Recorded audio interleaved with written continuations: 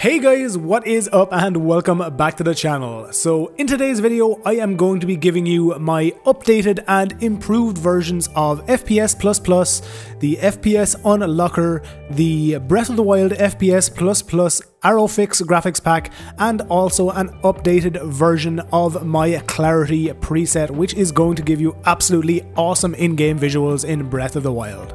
So the first thing you want to do is you're going to want to download and extract these graphics packs. I'm simply going to extract this FPS bundle graphics pack first. So simply using a 7-zip, right click and select extract here. This will give you this FPS++ version, it will give you this experimental Arrowfix graphics pack, it will also give you this framerate unlocker, and it will also give you this Breath of the Wild FPS Cap select. Now all you want to do once you have these extracted is you want to come to your Cemu 1.14.0 folder and simply open it. Once you have it opened, open your graphics pack folder, and once this folder is open, you simply want to select all 4 of these graphics packs and drag and drop them right here. So when you scroll down, you should see all 4 of these graphics packs already in your directory. Next, in order to add my Clarity preset, simply once again right click it, use 7-zip and select extract here. Once this is extracted, once again drag and drop this over into your Cemu folder, and you've now added all of these new graphics packs I have just provided you. Next, we want to actually load Cemu.exe. Once your emulator version has loaded, simply come to Options, Graphics Packs, and when you come to The Legend of Zelda Breath of the Wild and Modifications, you will see this FPS++ Dynamic Fps.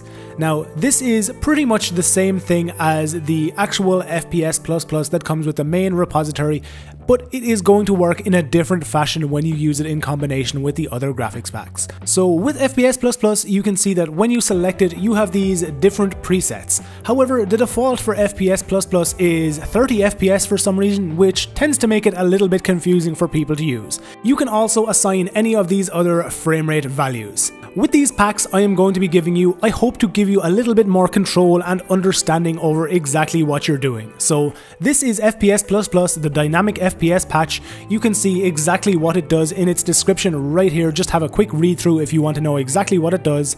Then you have the Experimental Arrowfix graphics pack, which is going to fix the speed of the arrows, which is an issue with FPS++. Basically what happens is if you're over 45 FPS, your arrows will drop faster than they're meant to. Now you also have this framerate unlocker, which will basically completely remove the FPS cap and allow your game to run as fast as it possibly can on your own system. Generally I don't use this unless I'm benchmarking Breath of the Wild to see how much performance has increased. Instead I tend to use this Selectable Fps Cap. So when you click on this Selectable Fps Cap, you are going to be given all of these different options. So simply click on it, and when you come across to the active preset, you can see that its default is 60 FPS, which in and of itself is way less confusing than the original FPS++, since you're going to be 60 FPS instead of 30 FPS. Then you have all of these different values right here with some nice descriptions telling you which are going to be best to use for you. Since I myself use a 144Hz monitor, I am going to use this 75 FPS graphics pack since it's exactly half of the refresh rate of my monitor.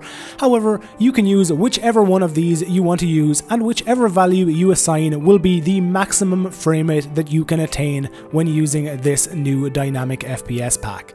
Next, we want to come down to the Enhancements tab in these Breath of the Wild graphics packs, and as you can see, we have now added the BSoD Realistic Clarity Official Graphics Pack. Now, you probably would have already noticed if you have already used the Clarity pack that comes with the main repository of graphics packs that there is indeed a BSoD gaming preset in here. However, this isn't actually my preset. For anybody who has been in my Discord for a while, you would be aware that Jamie, who also made their very own awesome Clarity preset, basically ported over most of the visuals from my original Clarity Realistic pack, and while it does look good, it doesn't look exactly like it should, and this is my actual Realistic Clarity pack, which in my opinion is probably one of my favorites.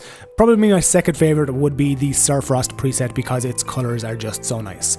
Okay, so now that we have all of those graphics packs turned on, we are going to now load into game. We're going to test if our 72 frame rate cap is working. We're going to test if the experimental arrow fix is still correctly working, which it is going to be, and we're also going to be testing out and seeing exactly how my clarity preset looks in Cemu 1.14.0. Okay, so now that we're loaded into game, you can indeed see that my clarity preset is loaded. You can also see that once performance stabilizes and we hit a maximum frame rate cap, it's not going to go over 72 frames per second.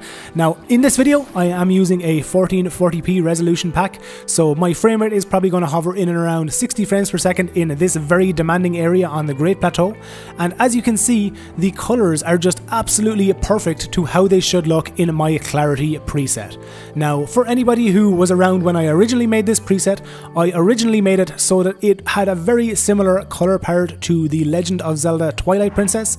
If we come to my inventory and put on any one of the Link outfits, the main one I modeled it off was the Cap of Time, since this Link outfit is probably my favorite in Breath of the Wild. And as you can see, the colors are very nice indeed, and are very similar to what you would see in Twilight Princess. And yes, before you say it, I know that this isn't the Link character outfit set from Twilight Princess, it's just my favorite one, so that's why I modeled it on this outfit. So when we equip our worst bow, you can also see that arrow drop is now correctly working with this experimental arrow fix turned on, meaning that all of these packs are now successfully working and ported to Cemu 1.14.0 and should completely and fully work with all future Cemu releases. So to accurately give you guys a fairly good understanding of how this graphics pack looks in both daytime, in a very bright situation, and then in a very dark area, I'm also going to be showing off what the game looks like with this clarity preset in the Elden region. So once again guys, cheers for checking out this video. I hope these graphics packs are going to be of some use to you. As always, remember to like it if you liked it, dislike it if you didn't, and subscribe to the channel if you want to see all future videos from me.